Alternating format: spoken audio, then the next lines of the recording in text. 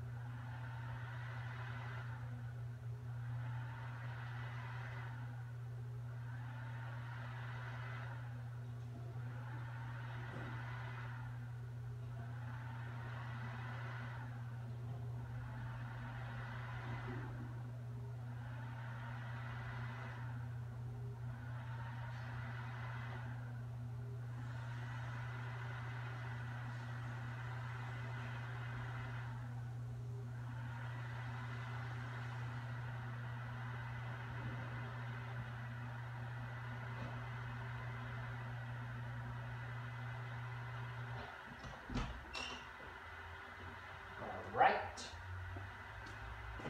Sorry about that, guys. And here's my review of my... Alright, back into my review.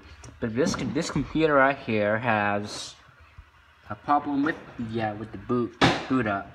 But the hard drive is working fine. Nothing is wrong with the hard drive. Nothing's gonna do with the hard drive. But when it says Windows failed to start, or I think a recent hardware or software change may be the cause, but I don't know what that is. Alright, so your installation disk and restart your computer. Alright, right here. Now let's take a review. On the right, on the left side. On the left we have power adapter and the vent. Did some like cleaning on the ventilation, so the you got that fan running.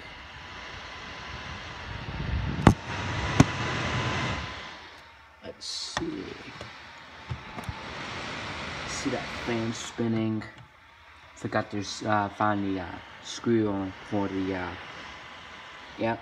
Here's the VGA input, Ethernet, and USBs. 2 USBs, and as well as your SD card storing all of your like media, video, pictures, or whatever, and the microphone and the headset jack. Let's see, over there on the right we have nothing. On the right we have a DVD CD-ROM DVD burner or CD rewrite. The button no longer works, but it works. But the button seems to be having a hard time. So sometimes you have to press it way harder than that. And we have an the security or whatever you call that, card slot. Alright. And over there on the over there on the front we have keyboard. It's not that backlit. And the mouse pad is pretty cool. So I will show you the BIOS screen. But on this one, in order to do it, you have to press the F2 to enter your BIOS. There we go. This is what the BIOS screen looks like.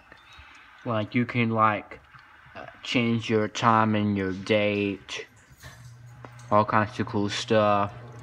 You can like make it go on automatically, like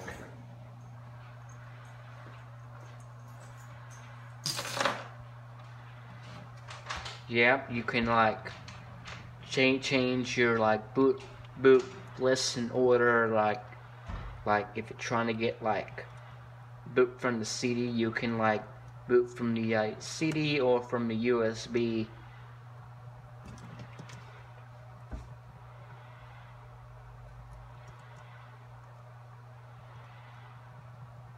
Go ahead and let's see, exit. Oh, press the wrong button. Let me go ahead and reset BIOS.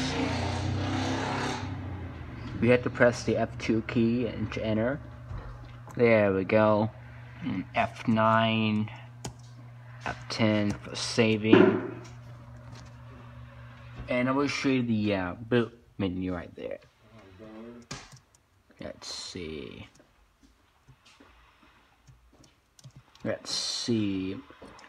Usually we have to press F12. There we go. F12. There we go. See your device.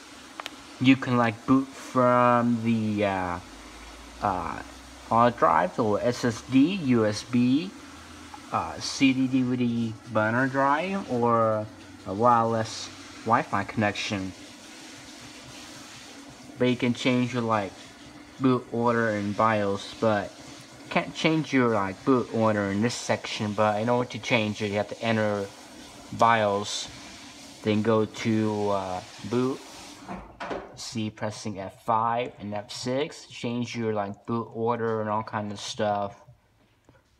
But for me, I'm just gonna keep it to where it was. Well, setup, defaults, exit. Pack it up, bring it home and work on it. Sure, yes, thank you. Alright. Get the music back. See if we can get that back on there right. Yes. That's it.